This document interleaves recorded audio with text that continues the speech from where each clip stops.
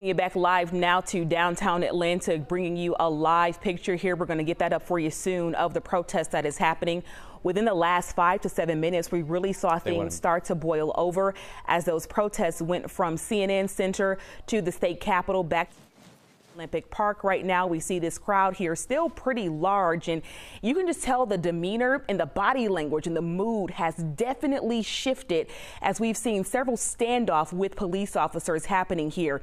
Not exactly sure how this thing took a turn, but when you meet raw emotion with daily events and headlines that are playing out in our society as we speak, look at that crowd. This looks like a standoff where you see the police officers facing the crowd there, the crowd looking back at them, holding those signs up, really coming to a fever pitch right now.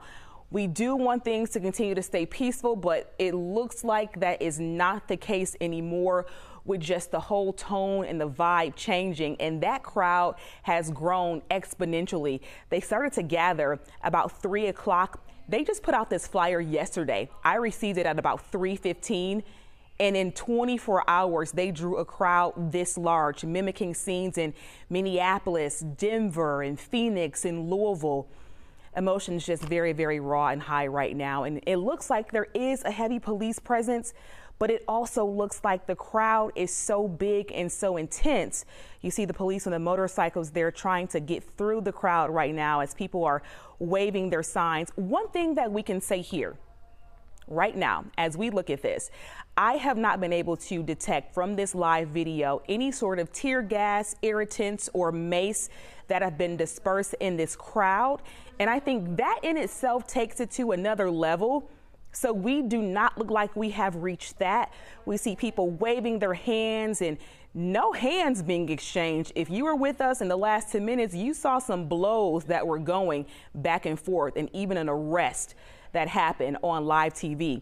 This officer face to face with that young lady right now to the right of your screen. We see her pushing back with this officer. The mask has come off. Some very intense words being exchanged. And people of all races, all ages, all demographics representing Metro Atlanta are out there. As you see our police force standing on the front lines, and the people are standing right back there facing them tonight. We do have crews on the ground, but we're taking this view because we have dedicated ourselves to keep our team safe above all, but also keeping you informed and letting you know what's going on in our community. The death of Ahmaud Arbery really struck a chord in this community. We saw similar smaller protests happening in Brunswick. Another shoving match happening right now. It seems like it just keeps transitioning. So tensions get high in one area, they move, they disperse. A gang of police now swarming in on this very heated crowd. And it just keeps boiling over. It will die down and then it boils back over. And I think that speaks to what our nation is feeling right now. You try to diffuse a situation, but I think we're seeing the results here now of people who are just saying it can't be diffused. They're demanding action. They're demanding the arrest of the additional 3 officers out of Minneapolis. The charges have come down against the one officer who had his knee on the neck of George Floyd. Our sister station out of Minneapolis reported that went down for 8 minutes and 46 seconds. More than 2 minutes of that, George Floyd was unresponsive. Let that sink in. As we continue to hear more information, Cheryl, it just breaks your heart to see what this has resulted in our communities. And Cheryl, I know you said you used to talk to your mom about the trust and what happens when trust is broken. I think we're seeing it. Yeah, over generations. Trust broken time and time again over generations. And as I've been watching this play out, I was thinking about our interview with Atlanta Police Chief Erica Shields today, who talked to her officers and really was imploring them to have restraint and to allow the protesters to have space and have a voice. She has been using what has happened in Minneapolis as a what not to do with her officers. And she's been looking at that in terms of the arrest of George Floyd, but also in the protests as well. As you said, there has not been any evidence of tear gas that we've seen. Very different situation in Minneapolis. And she had really talked to her officers today about this time for the protesters, and we've seen them, staying back until things come to blows, like you said, till the pushing and shoving. But it has been amazing to watch as it has ebbed and flowed, as the officers are in there with all the people and their signs and the interactions there. But it is palpable, the emotion from the crowd. There is no question. Another shoving match going down. It looks like people have been taken to the ground. More arrests are happening right now. This scene right now is so intense. I think about my childhood and what I learned in history class about riots of the 60s. Never did I ever think that I would experience it myself and to be in a news anchor seat ad-libbing over video that looks like it's something from the 60s. This is 2020 right now on a Friday night downtown Atlanta, where people are protesting the death of a man at the hands of police in Minneapolis. And you cannot forget the names of Ahmaud Arbery that they are also protesting on behalf of, and his family, and also Breonna Taylor. And Cheryl, I think what it really speaks to, the level of emotion, these cases happened and came to light so close within one another. So this is not just in the name of one person. Yes, and these cases, at least two of them came to light because someone took video of what had happened. And it was really powerful when Will Smith just said that it's not that it hasn't happened, it's just now people are recording them. And I think even as people at home are watching what's happened here, this is history, and the reason that they have come is because they're saying enough and there must be a change, and that is why they are there on a Friday afternoon. And as you said, a group this big got together in a short matter of time, and we're seeing this in Louisville and Denver and other cities across the country, saying that there has to be a point where it's not just a case happens and then you wait and see what happens next. Like, there has to be a moment of change, a defining moment of change. And I know the protesters are hoping that is the moment that we're seeing now.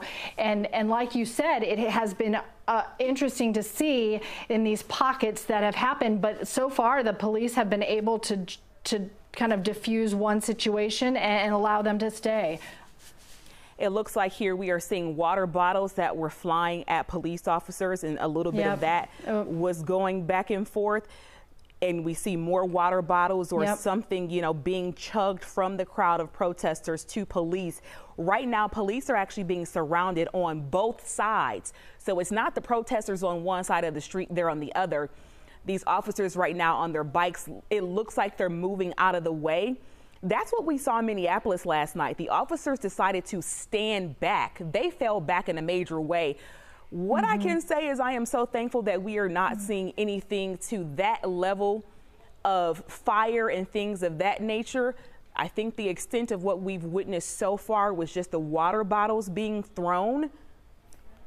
And so now the officers are moving away from the protesters as another shoving match and blows are being exchanged on the right side of the screen. This crowd is so thick right now, and it seems like it's multiplying, or they're getting closer together in smaller pockets. Yeah. And so at this time, we're going to perspective, you can see it. Go ahead, Cheryl. No, go ahead, Aisha. Yeah, I was just saying that from the perspective of the chopper right now, this is a small section of what is a tremendously big crowd that's spread out through Centennial Olympic Park. Yeah, and what I'm seeing on the left is they picked up the gates that were down. If you're going to a concert, you see the gates that, sort of partition off the crowds. They picked those up at this time, and now they're making this big, giant group here right in the middle, and I can see a couple of fluorescent shirts that remain of police officers, but most of them have moved out. Only seeing a couple of police officers being surrounded by these protesters. Many of the signs saying Black Lives Matter, and more people looks like they're having their hands up and extending their hands. It looks like they may be trying to form some sort of a human chain right now, maybe trying to open up this circle here in the middle.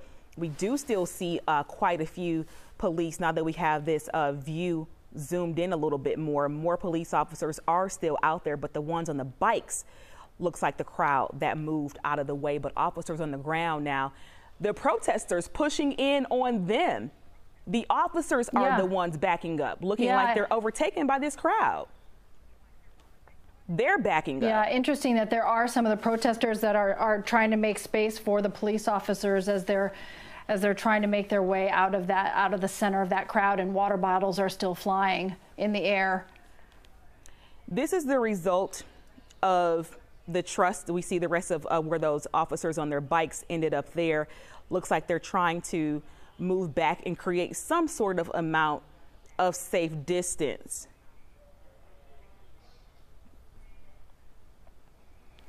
We are seeing those officers now they're going to have nowhere to go. Those officers that are backing up, up into the bicycles and form a line there. At the same time, they have to protect one another, and a part of the badge is still to protect that crowd out there. That is still the community that you serve. You want to protect those people too. We see the second group over here. I'm not sure what they're doing. Looks like they may be sitting down and surrounding a couple of these police cars right here, and they formed a circle where they have decided to set up shop. So the protest has now broken up into several groups. This huge crowd over here to the left of the CNN sign, the huge crowd to the right of the CNN sign is doing something totally different. Look at the magnitude of this. We also see that we have some police crews monitoring this from above too at the building across from the CNN Center. Maybe that's one of the parking structures there downtown. I'm not familiar with exactly what that area is, but it's being closely monitored.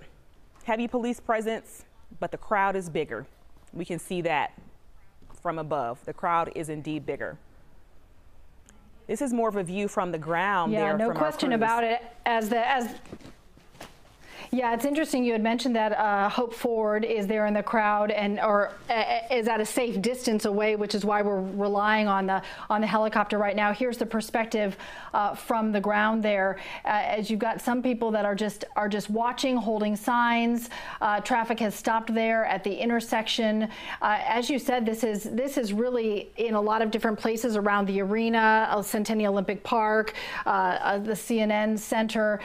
It's that whole area of Midtown, but right in front of the CNN sign is where really the pushing and shoving has been happening, and where the police have now formed a line and stopped the movement of the largest section of a crowd that is in a couple of different areas, Aisha.